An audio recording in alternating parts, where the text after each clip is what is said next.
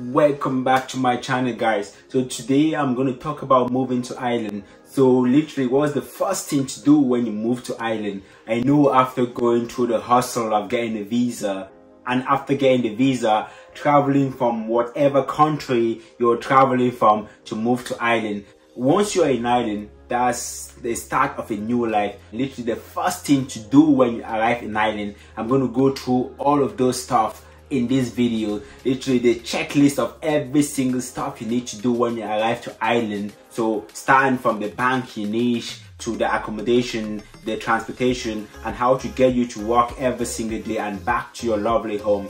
So stay tuned to the end of the video to know all these points that you need, which is crucial for you moving and living in Ireland. So before coming to Ireland in the first place, there's a lot of hustles you need to go through before getting in Ireland in the first place. So getting the visa, so all the different visa. If you're coming to Ireland by family reunification or by a student visa or a work visa, so after all of these steps that you've gone through, getting the visa and traveling from whatever country you're traveling from to come to Ireland. So the first thing you have to do when you get to Ireland is having a bank account. So the traditional Irish bank account takes for minimum 8 weeks for you to even get an appointment with any of the Irish bank. So that's just the appointment, and after those 8 weeks, then you can go to the bank and show your documentation like your driver's license, your passport, and whatever documents the bank asks you before you can open a bank. And in Ireland, you need a bank or a bank account in order to get a job. So literally every single company that's legal in Ireland has to pay you through your bank. So for this reason, some people, imagine moving from a country to Ireland, then you have to wait for 8 weeks before getting an appointment. So the best solution for this is using MoneyJar. So MoneyJar is a quick and safe neobank.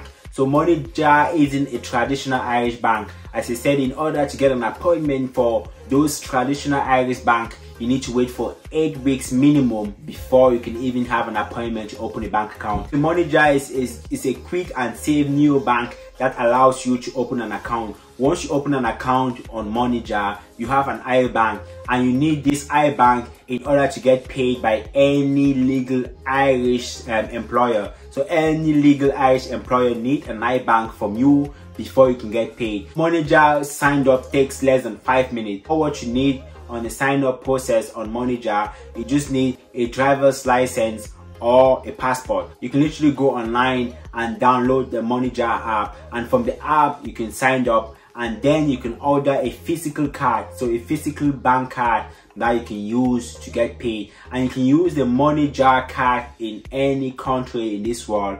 So instead of waiting for 8 weeks in order to get those different traditional Irish bank account, MoneyJar is the best solution for anyone. It's quick, it's safe, and it's fast, and you can use it in any country in the world that you please. And if you're using MoneyJar to transfer money, so you can transfer money free of charge from one MoneyJar account to a different MoneyJar account. So if a friend of yours have a MoneyJar account, you can transfer money from your account to that friend's account free of charge. And you can access MoneyJar on Google Pay or on Apple Pay. So literally you can access MoneyJar on your phone. You don't need a laptop in order, or a desktop in order to open MoneyJar. So it's one of the best solutions when you're moving to Ireland, and it's the quickest way of selling in Ireland because of all these advantages that MoneyJar has compared to the traditional Irish bank.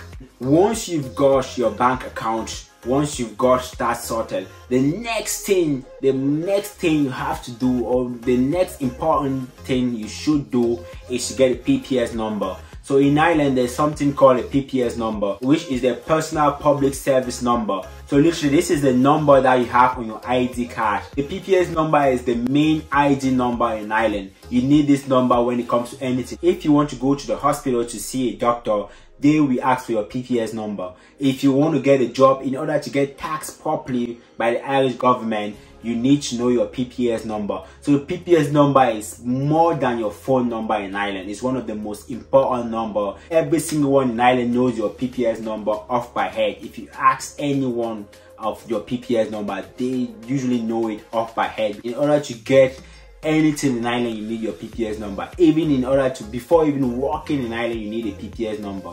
So that's the second thing. Once you move to Ireland, you have to get all of this stuff first before you can even thinking of walking. So after getting your PPS number, which allows you to get access to all the government services, then the next thing is to get an affordable accommodation. So in Ireland, there's like a lot of different websites that you can get an accommodation, but the main safe and free of scam, because there's a lot of people scamming in Ireland. Once you move to Ireland, there will be people on Facebook Marketplace where I'm showing you like fake accommodation that doesn't exist. That happened to me before. I got scammed before 1,250 euros from someone that faked to be a landlord, and he wasn't a landlord, and I had to like pay money. And at the end of the day, let's just cut the story short. Yeah, I got scammed before from Facebook Marketplace. In order to get a safe and secure accommodation in Ireland free of scams, is to get it through rent.ie or daft.ie. These are the two most secure websites in Ireland to get an accommodation. So this website, when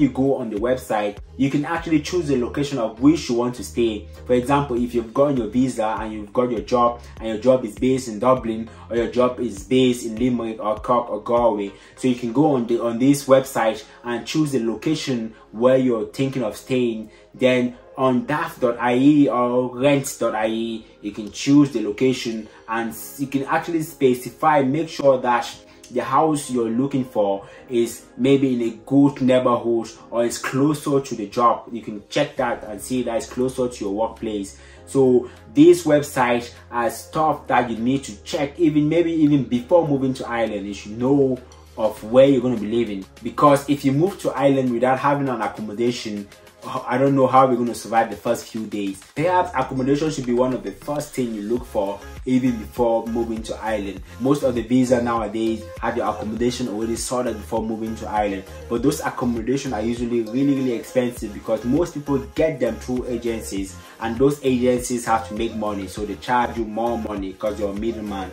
So but once you're in Ireland, you can get your own accommodation by yourself by just going through what I'm saying in the video. You can go through daft.ie or rent.ie, and the landlord number will be there.